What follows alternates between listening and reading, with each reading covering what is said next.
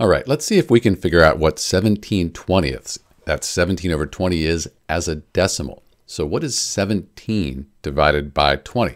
We know that 17 is smaller than 20, so our answer will be less than 1. So you could, on a calculator, divide 17 by 20. That would give you your answer.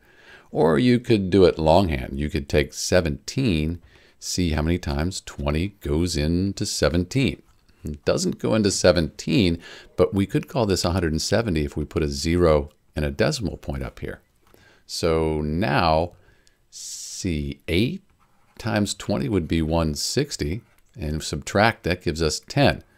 20 won't go into 10, but let's make it 100 if we move over 1. 5 times 20, that is 100. Subtract, no remainder. So in answer to our question, 17 over 20, 17/20ths, the fraction as a decimal is 0.85. And that's it. This is Dr. B looking at the fraction 17/20ths and trying to figure out what the decimal is. The answer is 0.85. Thanks for watching.